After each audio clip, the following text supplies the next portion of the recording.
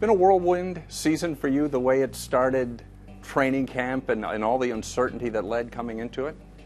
Yeah, I mean, I obviously didn't expect to get traded, and when I did, it was a great opportunity, and, the city of Toronto was great. I knew what I was getting into or coming into, so, as far as expectations go, obviously we fell short, but at the same token, I was happy to be part of Toronto and this organization. Yeah, some might not welcome coming to a magnifying glass fishbowl existence that it is. Why did you, your wife, and family enjoy coming to Toronto?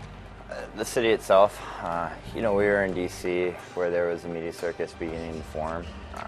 We've been in a big city before. It was easy to adapt, and let's face it, when you get traded once before, nothing really phases you after that. So I think in that sense it was easier, and as far as being in the hockey capital of the world, essentially, you ask the same questions, media, there's just more of them, that's all.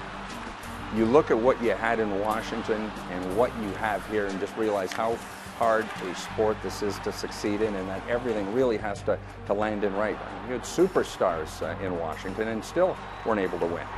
Yeah, winning the NHL is difficult, and especially, obviously making the playoffs is the first step.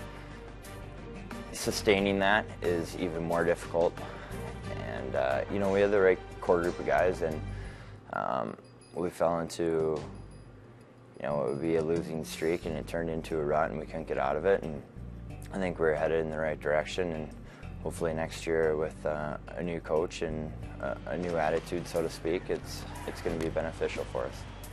And looking at it in terms of hindsight, could you see any of this happening back in mid-February when all seemed to be okay with this hockey club and postseason was definitely the talk? It's easier when you look back. Yeah.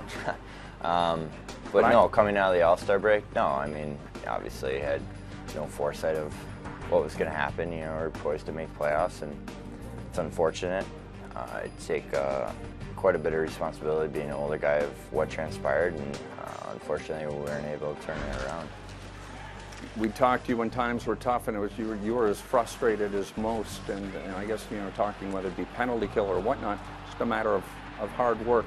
Is it going to take a great deal of tinkering here to get you guys going? Because of talking to all the guys, the core pieces appear to be here.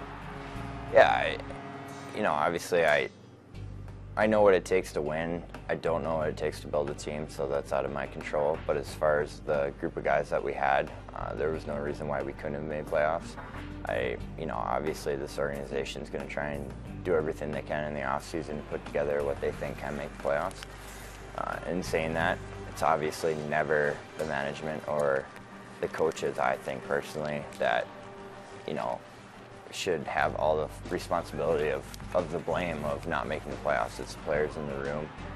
At the same token, I feel really bad of what happened to head coach Ron Wilson. I mean, that we play better, that doesn't happen.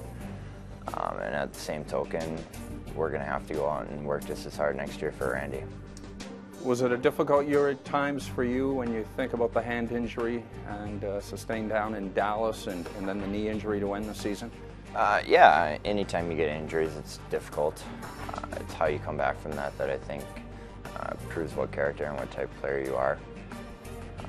Everybody's going to have injuries, and it's how you deal with it that completes you as a player. Do you look back on the season, the success you had on the draw despite those injuries as a positive moving forward? Yeah, I mean, I started the year very well and kind of got caught in the rut in the middle, and when a new coach came in, it was a great opportunity for me. As far as face-offs, they're, hopefully always going to be a staple for me, and just continue to get better as a player. Led all forwards and hits on this team. Were you as more physical this season as you have been in your career, or is this just a continuation of what you've done? I think it's just a continuation. I just got credit for more hits in different buildings this year. Yeah, sure. This isn't an easy building as well to get credits for. Finally, moving forward, what do you do this off-season to get better towards next? You just prepare. I mean, individually, there's the same routine that I go through, and make sure I'm ready to go for an entire season, be in shape, continue to get stronger, and, as far as on-ice stuff, work on my skill and just be that much more of a complete player.